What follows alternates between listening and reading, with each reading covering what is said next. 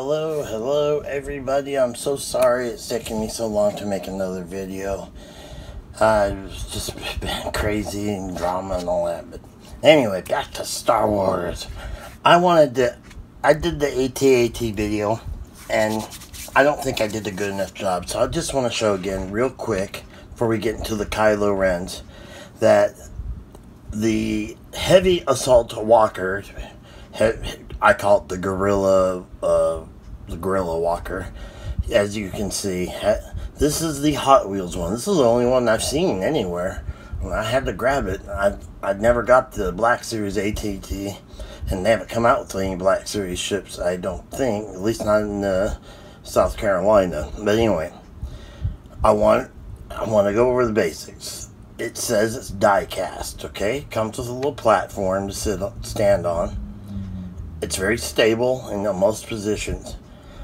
Here, that's the good. And all this part right here is die cast. That's obviously metal as well. Now the legs and head are completely plastic, as I can demonstrate. And here's the thing. Look closely. It looks like they should bend. Go forward, go back. This is as far back as you could get it, and as far as, but in the front, you can't get the. So whatever the special trick is, I have a feeling Lucasfilm stepped in and said, "Hey, we can't show that off." And so, I mean, that's kind of ridiculous if you're selling the item. I mean, it's still cool, but take a look at this. I hope it will focus. I'm gonna try to tap it lightly. Focus on there. There we go. You see that? That's a cannon. It's actually a screw. I mean, it's literally a screw. I don't know if you can see. It's literally a screw they just put in there to be the cannon. But you can tell that the new one got a lot more firepower. It's got 1, 2, 3, 4, 2 heavy cannons on the side, the head, 2 of the blasters in the front. It's got this heavy cannon screw. I have a feeling in the final version this part will slide up, because obviously we have here 4, and we have these 4 gigantic bombs, or whatever they are, shells, cannon shells. So I truly believe it's going to be able to move into like a 2-legged standing position to shoot down anything really. So that's the review on that. I would still get it. It was only $4.99, but just don't expect it to be die cast. All right, let's get into it. I thought the Kylo Ren SDCC would be a good background, so I went for that. Oops, let's see. So basically, do I have a good, okay, I think I have a pretty good view here going. Basically this one, the one that's cheap right now, right? It's the exact same one as that. The only difference is I get a helmet I can put on him. I have Darth Vader's burnt helmet. It's the same saber, and then of course you get the flag. I mean, that's cool, but you know, I wouldn't even resell them because something fell on them. I'd love to trade it, to be honest, and get like something I need really bad, like some Praetorian guards or something. But whatever. So this and this. Excuse me. These two have. The only difference is that this has the helmet. This was the first one to come out, and it had if you look at the lightsaber, it tried to give it that little flame thing. Then they went here, and they tried to give it a little bit more flame thing, but also make it a little neater, you know. And I don't have currently, this is the extra lightsaber that snap onto his belt is in my accessory box, and I just didn't want to grab it. The one that came with this, I think I paid $3 for this Kylo Ren on Amazon. Every Thursday, check Amazon. Great deals usually. what I do is I just put everything, all the Black Series, anything I want in my cart. And then I just check it every morning and then maybe every few hours. And, you know, it'll tell you important items for your cart. Check your cart. Now, I'm sorry, they're a little difficult to, they don't stand very well. I don't know why. I think it's because of the, you know, and this is cool though. If you can see what I'm showing, it kind of goes with the whole samurai vibe that they're going to probably rely heavily on with the Praetorian Guards and everything. Come on, stand for me, buddy. All right, come on, man. You've been with me a long time. You can stand. There you go. All right, he's standing. Okay, so here we go with the new one. Well, first I want to show you the lightsaber. Okay, this is the extra lightsaber that comes with the cheapo. Try to tap the camera without messing that up so that it'll highlight it. Okay, there we go. You've got gold, you've got, I mean, a lot of detail, a lot of paint detail. I love it. Okay, here's the new one, right? The one that we're supposed to be so excited about. The one that we're supposed to spend so much money for. Take a look at this. It has no gold features. It's got the same shape. But look, there's really nothing going on. Now this could be his own changes in the movie. Maybe he straightened out, made it less bulky, but it doesn't look like it if you compare them side to side. It just looks like a cheaper thing that they just threw in. That said, the lightsaber he has is far, far more impressive. It is awesome. I love it. They use the same as they did with Vader. It's see-through. It looks like actual flame. I mean, it gives that flame look because you can see through it. And his face mold is quite excellent. Let me try to tap it so he doesn't look quite so pale. Show you what he actually looks like. Come on, there we go. Now, that's much better than the mold of the previous one. But the thing is, do you see a scar? I bet you don't see a scar. It's hard to see a scar with your own eyeballs. Remember, he got filleted like a fish on, I mean, straight down his nose, forehead and nose, and then it was on that cheek, the right cheek. And there's just a tiny little one. But Rian Johnson said that he was going to move the scar because he thought it looked goofy. I think that's idiotic because everybody was making fun of him because he had no reason to wear a helmet, right? Well, now he'd finally have a reason to wear a helmet and be like his grandfather. He's lost parts of himself. Okay, let's get into the actual review. One thing I want to say, I hate this cape. It's solid PVC. It comes off just like this. Now, I collect Lord of the Rings, right? And this was a Toy Biz. They made tons of capes like this. Always, they had somewhere where they had two little pegs, and then in the back or the neck, somewhere that's really hidden, you get it in, and you just would pop it in. Well, this, you have to actually get under his hair, and if you take a look at him, his back is straight. He's like the hunchback. He's hunchbacked. And even if I take it off, he's still hunchbacked. And watch, I can lift his head. The only way I can unhunchback him is if I turn him backwards. Turn him backwards here. Now let's look at the legs. The legs are great. The feet, you're going to have full up, down, pivot.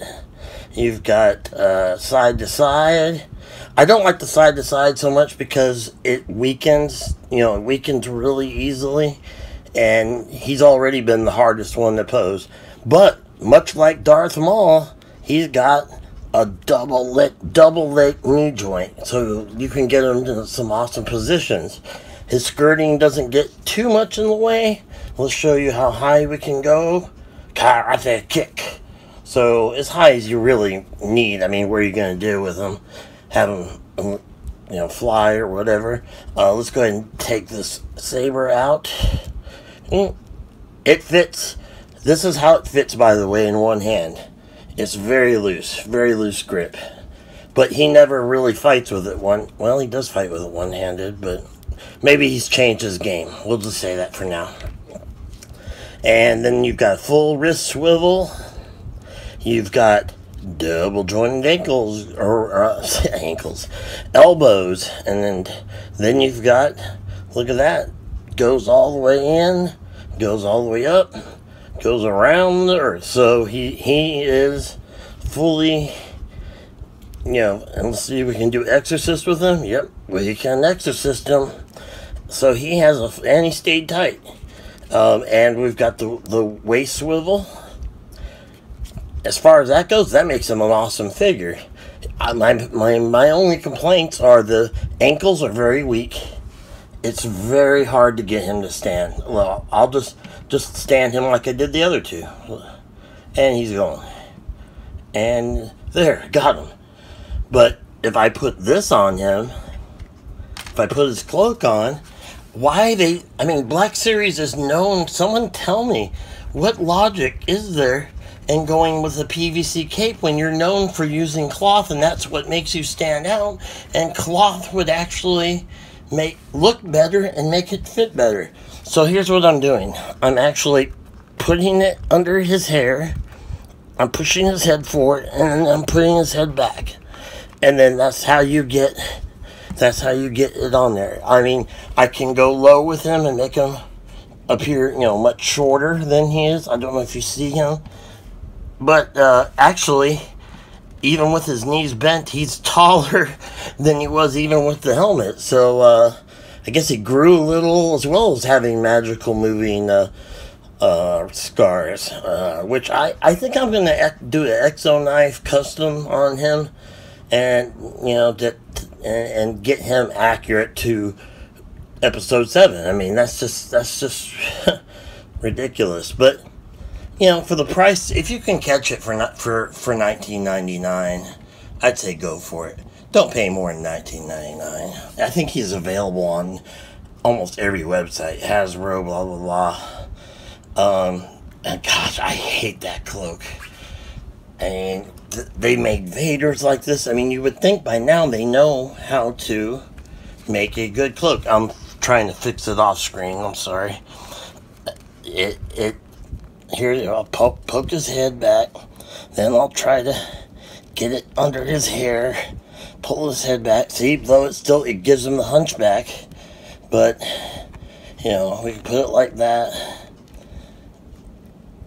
He would look badass if I didn't have to hunchback him. That's the side view. I don't know, but you can always buy a black cape. People don't pay $16, pay like $5 to $10, but and go to your local toy store or something like that. Somebody will hook you up, or buy an item, buy a 6-inch, that you like, and that you can take the black cape off and just switch back and forth whenever you're displaying. All in all, this is a more accurate look of Adam Driver. It's cool to be able to see his new outfit. I would like to be able to see, some way of showing the damage that he took. Didn't she take off his leg, or maybe she just slashed it? But anyway, this is it. Oh my God, 13 minutes. Time flies by. I did want to show you real quick. I'm not going to take out the box because I'm hanging it on my troop wall. But I did get the executioner, which they also call, I think, the judges. And then Gree is another one I'm not going to open. But if you haven't seen Commander Gree, he is amazing, worth the money. It's funny, they didn't even put their Toys R Us exclusive on there. I don't know what kind of sales, by the way. Toys R Us is going out of business. So, check them out and see if they're having deals. Alright, well, thank you for watching if you did, and please hit that like, that subscribe, and please look at the description. I have some links there to my eBay. I have some links, other links to my page where I update and do all kinds of stuff that I can't just do on YouTube. So please go to my page and like it if you would. And I hopefully you enjoyed the video. So this is Kylo and all his incarnations. By the way, it was something funny. Luke's gonna wear 4 different outfits. We already got this Luke. Oh, another Kylo. We already got this Luke that comes with absolutely nothing. And his face kind of looks like Tyrion Lannister's a little bit. But so we'll probably get Luke version 2, and that will come with the long stick thing he's got. Then there'll probably be, number 3 that comes with the lightsaber, and then the final version of it. I mean, come on, Hasbro, Disney, you're gonna milk us out. We can't all, as much as we love I love Star Wars. There's only so much. I mean, look at this. This is ridiculous to have this many. And then he'll probably have a change of costume too. And Rey probably will too. And meanwhile, the peg holders, Rose and Finn, will just... It might be all peg holders at some point. Yet Jaina Solo sold out. And by the way, guys, I managed to get a pre-order on her, a pre-order on Snoke and his throne, and a pre-order on his elite Praetorian guards. I cannot wait to review those for you. I'm sorry for taking so long. I know it's 16 minutes of your life. I hope it was enjoyable. You guys are the best. I love Star Wars family. Please, if you can, leave me a comment, give me a like, a subscribe. Check out my eBay. I don't scalp. I hunt down and find clearance items, mark them up usually to the regular price, and then, or what the value or the trending value is, and then that way I can feel good knowing that I'm helping fellow collectors. But eBay takes 13% of every sale, and then I have to pay for all the bubble wrap and boxes and stuff like that too. After all is said and done, I usually break even or even take a loss, but that's okay. I mean, right now, I being able to get any income and be able to help people complete their sets. I've got some micro machine things up and stuff like that. So anyway, if there's anything, please leave a comment or go to my page, Revan JJ number 1 is you would just type www.facebook.com/RevanJJ1, or just check the links below. Thank you so much and have a great day.